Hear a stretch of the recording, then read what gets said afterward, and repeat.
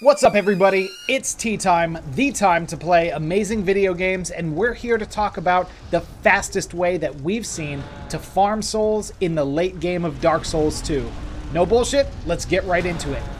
Remember, this is the late game soul farming, which means you'll need to have done and collected a few things before unlocking the ability to do this. Here's what you'll need. Number 1. Access to the Place Unbeknownst bonfire in the Forest of the Fallen Giants. Number 2, you need the Ashen Mist Heart, which you get from the Ancient Dragon and lets you enter memories. Number 3, if this isn't your first time entering the Memory of Jay, you'll need at least one Bonfire Ascetic. Ascetic? Bonfire Ascetic in your inventory. And finally, it's not a requirement, but it sure as hell helps to be proficient in some sort of ranged combat, be it magical or other. Have you checked all these boxes? Cool. Here's what you do. Step 1, equip your best soul farming gear. For us, this was the Seldora robe, Seldora trousers, Jester's gloves, Warlock mask, and of course the covetous Silver Serpent ring +2. Now, mind you, there might be better soul farming gear than this out there. By all means, if you know of better gear to use, please let us know in the comments. We'd love to learn. So, after you've got all that equipped, step 2, you're going to travel to the Place Unbeknownst bonfire in the Forest of the Fallen Giants.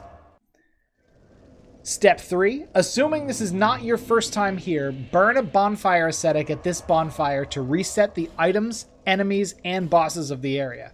Remember, if you haven't yet entered the Memories of Jay area on the current playthrough, there's no need to burn the Ascetic, as all the bosses and items will already be present. Step 4. Enter the Memories of Jay by investigating the giant tree conveniently located right outside the gates next to the bonfire.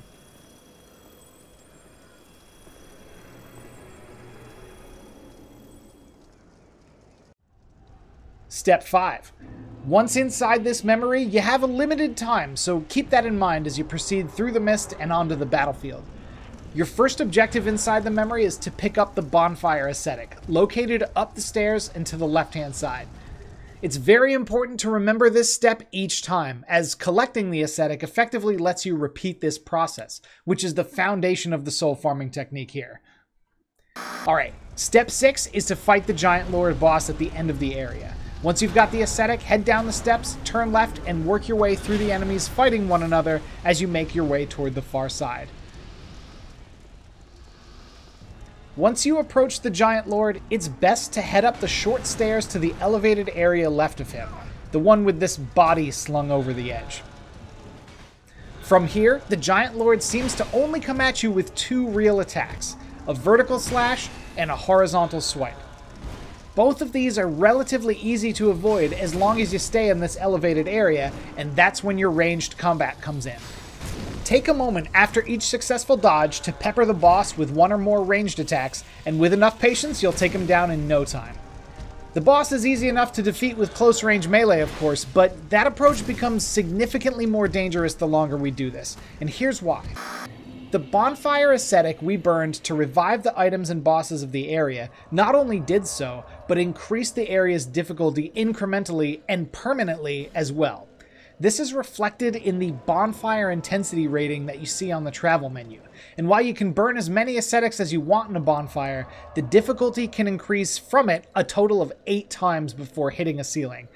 That means that the Giant Lord you fight on the 8th time through this process will be significantly more powerful than the one you fight the first time through.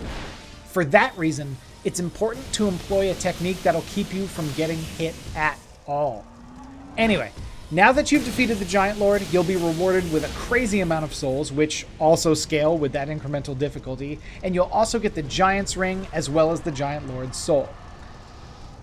Step 7 will be to head to the exit through the doorway at the end of the area, examine the body down the steps and to the left, and you'll be transported back to the Forest of the Fallen Giants. Then you can head straight to the bonfire.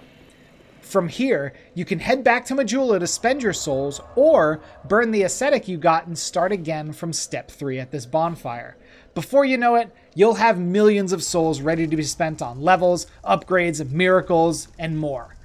And this is the fastest, best way we've seen in the late game of Dark Souls 2 to level up quickly. But we want to know, what are some of your favorite ways to farm in Dark Souls 2, either in the late game or early game? Was there something we missed? Let us know in the comments, and we'll see you on the next Tea Time.